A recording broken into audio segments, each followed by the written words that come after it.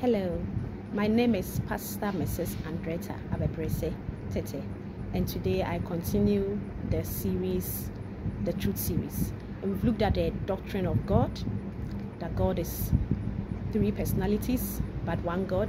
Is a mystery, so we can't really understand it. We can't really put meanings to it. God the Father, God the Son, and God the Holy Spirit. We looked at the doctrine of angels, that we see we have the angels of God, the good angels, and God created all the angels good, but some became fallen angels, and the chief fallen angel is Satan. We looked at the doctrine of Satan, and we said that Satan is a fallen angel. He's not powerful like God because he's a created being, but God always sends his angels on our behalf. Today we are looking at the doctrine of man. As children of God, we need to know these basic doctrines of Christianity, amen, so that we will not be blown away by any wind of doctrine, we will not be blown away by heresies and blasphemies. Hallelujah. And on that note, I want to say that if you're a child of God, you need to have a hard copy of the Bible. See, so as a child of God, you must have a hard copy of the Bible. You must have one, not only on your phone, but a printed hard copy of the Bible. We look at the doctrine of man, amen. And man was created on the sixth day. God created the heaven and the earth and everything in 6 days, and rested on the seventh day. So we're going to look at 6 aspects of the doctrine of man. We'll look at the origin of man, the nature of man, the original duties and responsibilities of man, how man fell into sin, man's present day condition, and the destiny of man. Amen. Now let's look at the origin of man. You know, science tries to always prove things and always try to research things, and science talks about the evolution theory that says that human beings evolved over a gradual process over many generations, from sometimes simple things to complex things. And evolution theory says that man evolved from the ape family. Well, can you imagine how intelligent man is, and how complex man is? How can anyone compare a human being to an ape? I mean, how can you compare a human being to an animal? No, it doesn't make sense. So the evolution theory does not make sense, and it's not supported. So you see, the evolution theory just does not make sense. But as children of God, we need to know the origin of man, and the Bible tells us the origin of man. The Bible is the undiluted word of God, and whatever the Bible says is true. So let's look at Genesis chapter 1 verses 26 to 27. Let's turn your Bibles with me to Genesis chapter 1. Let's read the Bible together. Verses 26 to 27. And God said, let us make man in our image, after our likeness, and let them have dominion over the fish of the sea, over the fowl of the air, and over the cattle, and over all the earth, and over every creeping thing that creepeth upon the earth. Verses 27. So God created man in his own image. In the image of God created he him.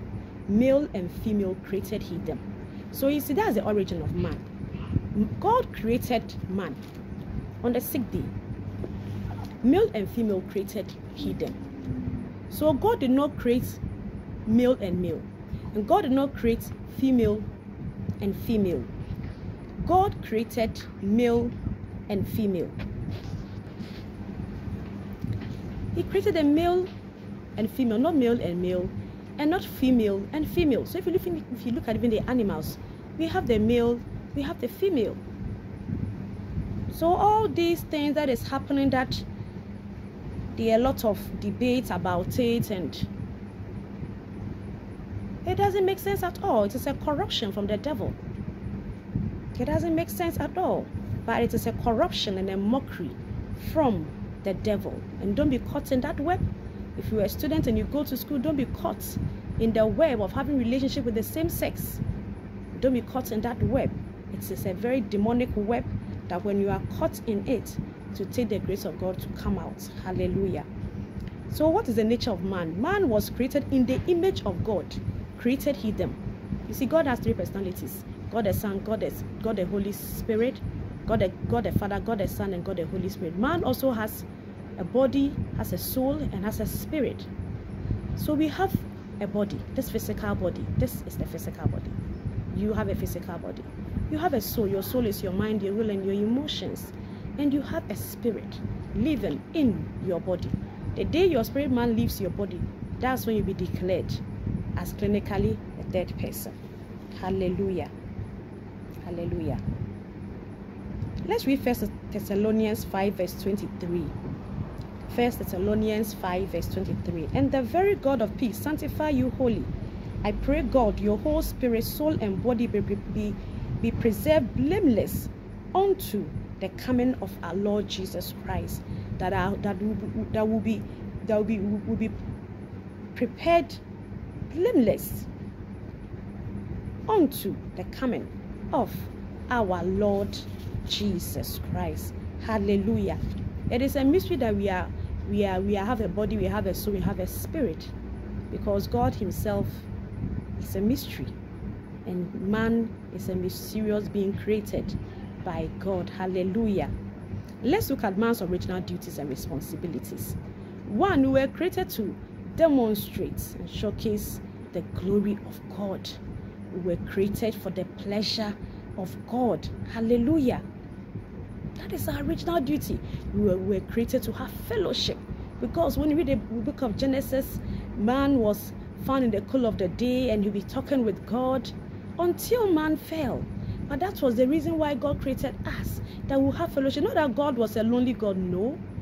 But God created man to have fellowship with him, and it is a privilege for divinity to want to create a human being just to have fellowship with him. Hallelujah.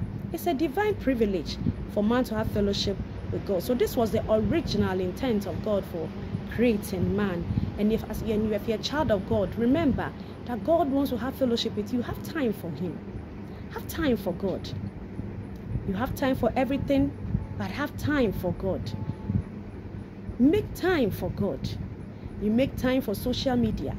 You make time to hang out with friends. You make time to go to work. But why is that when it comes to God, we are giving ourselves excuses? Sometimes you ask somebody, why didn't you come to church today? And the person will say, because I was tired. But when you are tired, you go to work. Hallelujah. And even when you have a headache, you go to work. You just take a painkiller and you go to work. But when it's on a Sunday, you're supposed to go to church. You will say that I have a headache, so it is time for me to rest. Make time and fellowship with God, for that was God's intent for man. The world is so much full of evil. Have time for God, so God will also have time for you. Have time for God, so God will also have time for you. Hallelujah. Let's continue. So what are the duties and responsibilities of the universe? 1, God created Adam as the head of all nature. Created Adam and Eve to be the head of all nature. Man was created to be the head of all nature. Man was created to be the head of all nature. In fact, to be the head of the universe. Hallelujah. That is how powerful God created the human being. No wonder in the book of Genesis, Adam, all the animals were brought before Adam, and Adam named each and every one of them. And whatever name he gave to the animals, so it was up till today. Man was created to care for the garden of the Lord. Hallelujah. Genesis chapter 2 verse 15. And the Lord God took man and put him into the garden of Eden to dress it and to keep it. To dress it and to keep it. And as a child of God, you must know that just as Adam was given the responsibility to dress and keep Adam, you have a responsibility to keep the mandates and the purpose of God for your life. You must find out, what is the purpose of God for my life? Why was I born? Why was I brought on this earth? No one is a mistake. God has a purpose for you. God has a purpose for you. And it is time that if you do not know the purpose of God for your life, it is time to seek God in prayer, seek God in fasting. Let him reveal his purpose for your life. And when he reveals it to you, don't turn back. Address it. Keep it. Move in the mandate of God for your life. No matter the challenges that comes your way, no matter what comes your way, move in the mandate and the purpose of God for your life. Hallelujah. Amen. And one of the duties and responsibilities of man was that we are supposed to multiply and replenish the earth. That means that whatever your hand finds doing, it must multiply. It must be fruitful. Hallelujah. Whatever you are asked to do as a child of God in church, whatever department you are placed in, at the workplace, in the corporate world, in the business, whatever your hand finds doing, it must multiply. It must be fruitful. Hallelujah. We were created to have dominion. Adam and Eve were created to have dominion, and that is the position of man. We are created to dominate. Dominate your environment. Dominate in your career. Dominate in your education. Dominate in your family life. In the name of the Lord Jesus Christ, no weapon formed against you shall prosper. And every tongue that rises against you in judgment, you have the mandate and the dominion to condemn it. No weapon formed against you shall prosper. Amen. Man was created to enjoy all the fruits of the earth. Hallelujah. You have been created to enjoy the fruit of your labor. And any agenda from the pit of hell, from the devil to deny you of the fruits, in the name of Jesus, stand up in that dominion and condemn it in the name of Jesus Christ. Then man fell into sin. Hallelujah. So God gave every blessing to Adam, and there's only one thing that he denied him. That was eating from the tree of knowledge. That man fell into sin. Nothing was denied Adam except the fruits of the tree of knowledge of good and evil. When you read Genesis chapter 3, that was when man fell into sin and disobeyed God and ate from the fruits. Eve was deceived, but it was Adam that sinned. And it's amazing how women have been marginalized, and women have been so marginalized, as if we are the problems, we are the root cause of the problems of this world. And some people erroneously, who don't know the scripture, say that because it was Eve, that it was not Eve that sinned. Read the Bible. The Bible said that Eve was deceived, but sin came from one man, Adam, and that is why from one man comes salvation. That is through Jesus Christ. So sin did not come by two persons, it came by just one person called Adam. Hallelujah. It led to a lot of curses on the serpent that deceived them, the devil, curses on the physical serpent that the devil used to deceive Adam. So till date, the serpent crawls on the belly and it does till date. And science has proved that there's some, when they look at the inside of snakes, there's some that shows that they have like legs that should have come out of their body, but it never comes out, never develops out of the body. See, the word of God is true. So the serpent was cursed, Satan himself was cursed, enmity was put between him and the seed of the woman, and that seed of the woman is no other person than Jesus Christ. The Bible says that he will bruise the heel. But the good news is that even though we went through a lot of curses, shame, fear, discord, suffering, labor was pronounced on man, thank God that Jesus Christ has come to pay the penalty of sin. So you are no longer under any curse. You are no longer under any generational curse. Any familiar spirit in your family that tries to perpetrate traits in your family, like miscarriages, like train your family, like premature death, like trait in the family, like you work but you don't see the fruit of your labor, money comes into your hands and leave your hands. Every generational curse in your family as a child of God has not got any hold on your life, and because of that you can stand upon it and break every generational curse. Because though a man was cursed because of the sin of Adam, Jesus Christ has come to pay the penalty of our sin. Hallelujah. Now let's look at that. Let's look at the man's present day condition. Man's present day condition. So the condition of man, the present day condition is that for all have sinned and fall short of the glory of God. All men are born sinners. We are all born with the seed of man. We are all we all originate from one person called Adam. So we are born of sin. In sin, our parents conceived us. So we are prone to sin. We are not prone to doing good works, but we are rather prone to sin. And that is man's present day condition. And until you accept Jesus Christ, your Lord and personal Savior, you are separated spiritually from God. Hallelujah.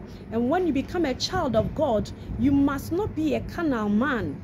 A carnal man is a child of God. A Christian, a child of God, who walks in the dictates of the flesh, who walks as if he's not born again. So you are born again, but you do everything as if you are not born again. You are born again, but you do things like the people of this world. What's the difference between you and an unbeliever? That is called carnality.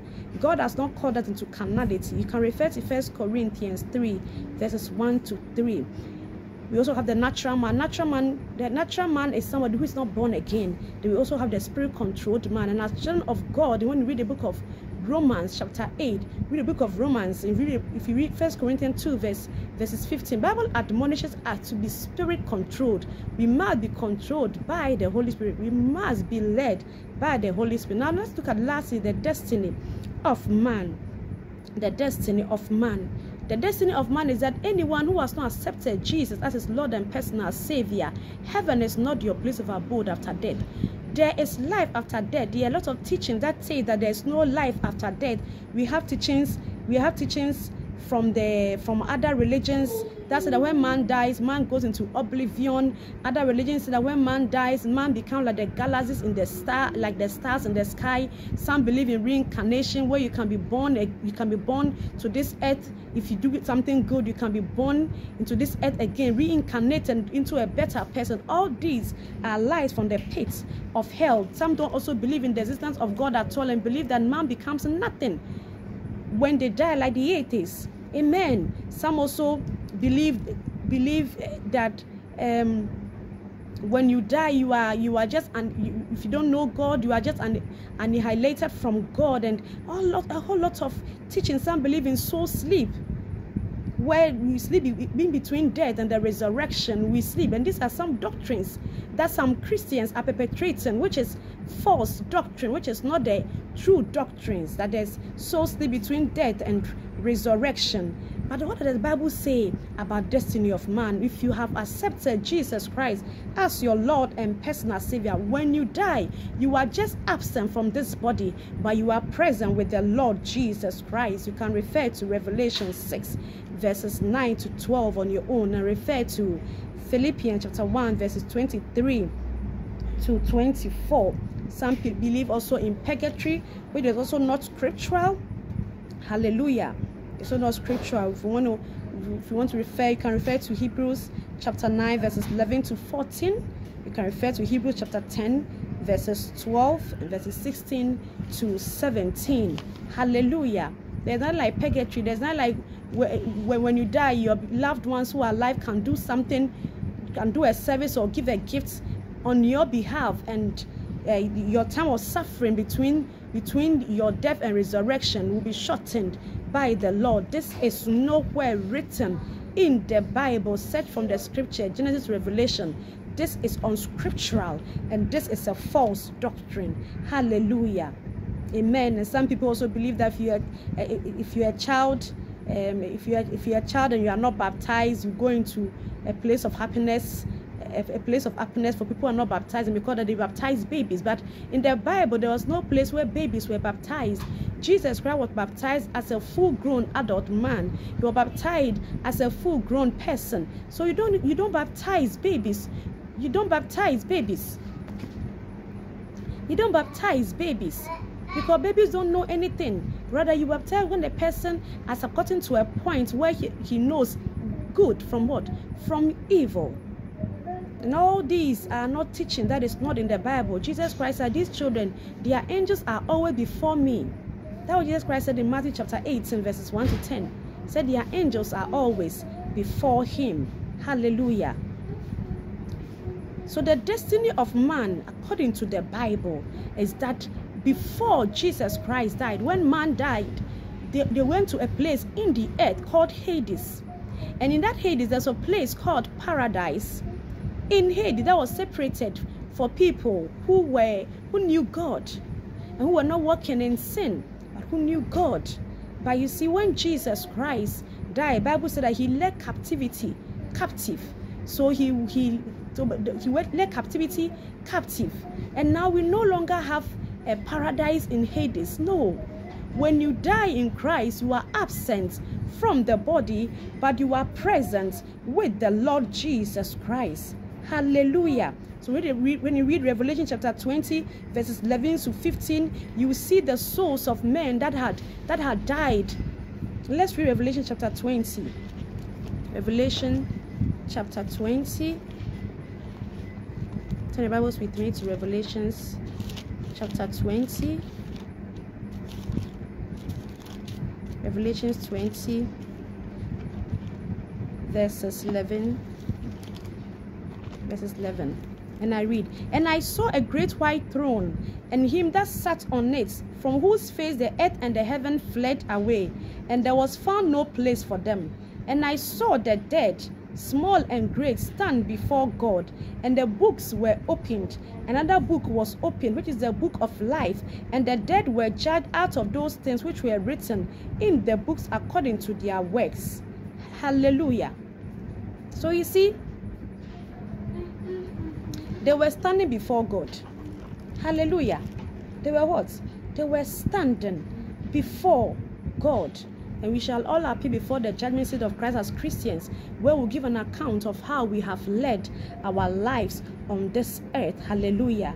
And even if your name is in the book of life, God will ask you, how did you live your life on this earth? Amen. Hallelujah. So I wouldn't want to go into detail, but I want you to know that Hades is reserved for those who don't know Christ Jesus.